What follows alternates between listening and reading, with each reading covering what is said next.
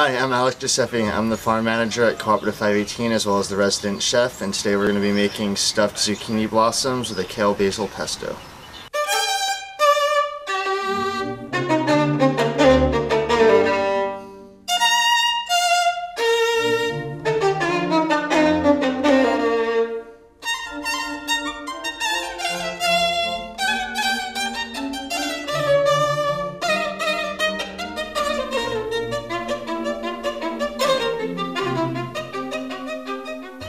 The first process of this dish is to make the batter that we're going to fry the squash blossoms in. So our ingredients for that is going to be some rice flour, a light beer or water, whichever you prefer, some salt, pepper, and a bowl. So we're going to start off by mixing about 2 cups of flour, about a 1/4 can of beer, a pinch of salt, and a pinch of pepper. Want to make sure that you mix this nice and wet. So you're looking for the consistency of a light pancake batter. Once your batter's nice and combined and all of the clumps of the flour are gone, we want to put this in the refrigerator so it stays nice and cool before we fry. Alright, now we're going to start to make the filling for the stuffed squash blossoms. So we're going to take a bowl and add our ricotta cheese, our mascarpone. Also, if you can't find mascarpone, you could use some sour cream, or you could skip that altogether. And then we're going to take a cheese grater and grate our Parmesan.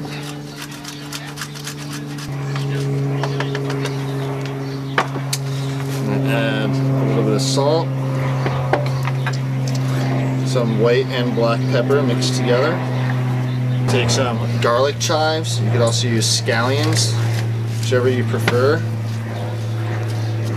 Mince these nice and small.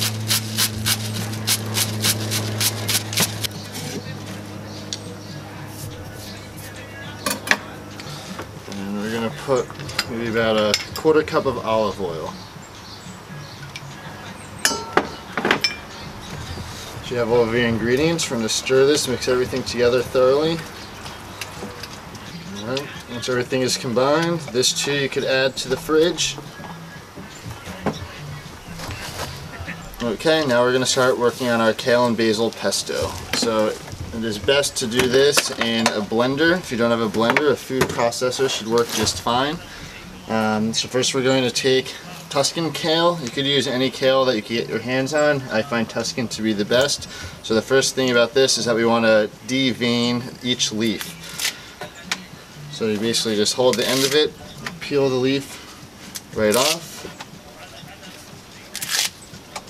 I'd say about 1 bunch, maybe a little bit less of 1 bunch of kale should do the trick. And we're going to move on to the basil. Same thing. You could leave some of the smaller stems, but we want to remove the main stem. And for this, it's going to be about equal parts basil to kale.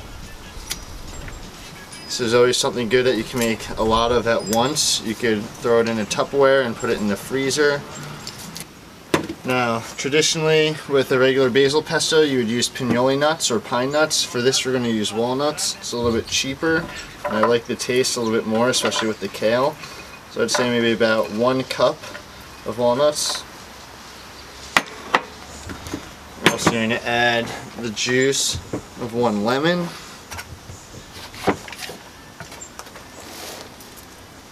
And then we're going to use about an entire bulb of garlic.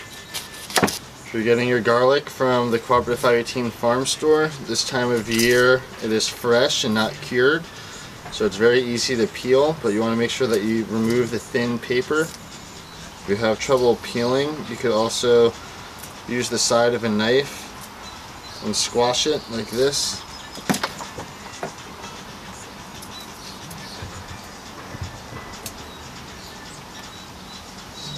Okay.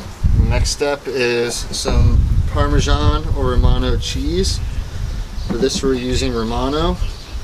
If you don't like the taste of these cheeses, any hard cheese will work. Preferably you want cheese on the sharper side. Okay, and the last bit is a little bit more olive oil. Throw it in the blender.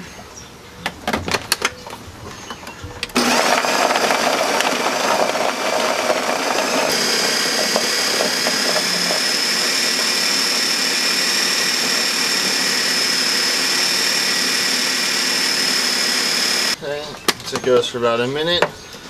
Make sure that you give it a taste. And this is something that you can adjust based on what flavor you're looking for. If you want it to be a little bit more basil, a little bit more kale, you can add more of those ingredients. I think we need a little bit more salt. And I'm going to add the juice of a second lemon for a little bit more acid.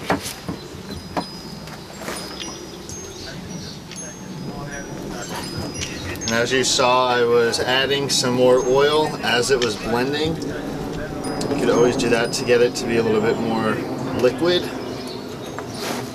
And I think I'm going to add a little bit more basil as well.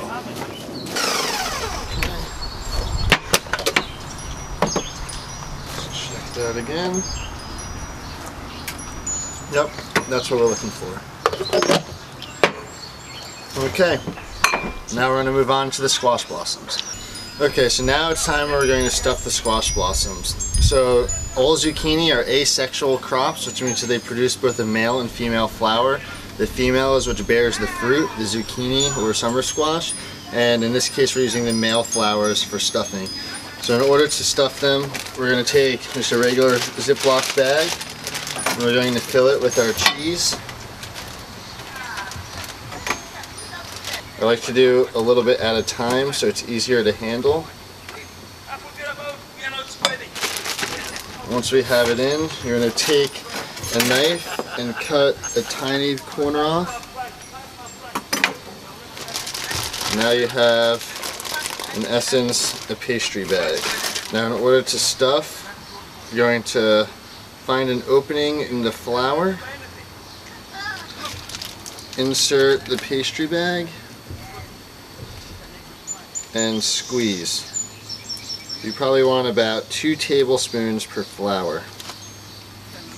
If you have difficulty opening up the end of the flour, you could also just peel it back a little bit, because we're going to be battering them, so that will hold everything together. And you can open it this way, so then you have less trouble.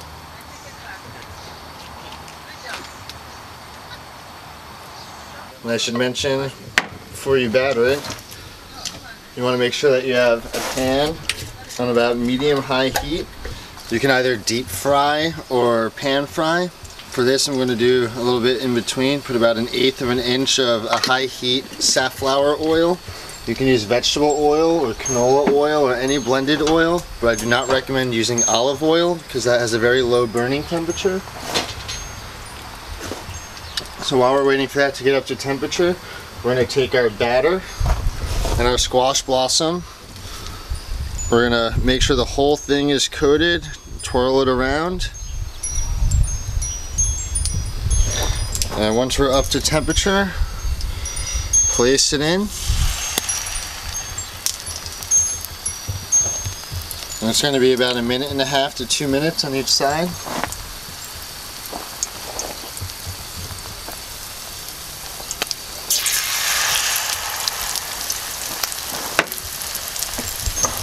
Just like making pancakes, when you see that it starts to bubble through the batter, that's how you know that it's starting to be ready and it can be flipped.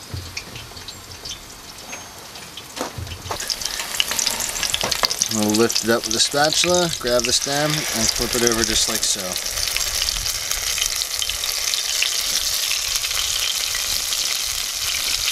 It is best to serve these immediately when they come out, or else they begin to get a little bit soggy. I'm going to get a plate ready. For this we're going to put our kale pesto on the bottom of the plate. Make a little mound on one side. And take the back of a spoon and spread it out. I'm going to grab the blossoms.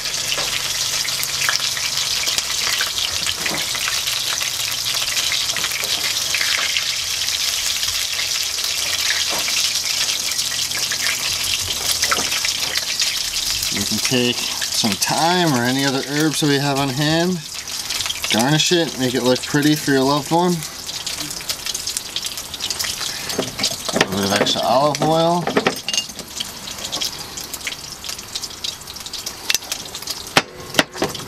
A little bit of fresh ground pepper. An extra sprig of basil. And there you go. That's it. Stuffed squash blossoms with kale basil pesto.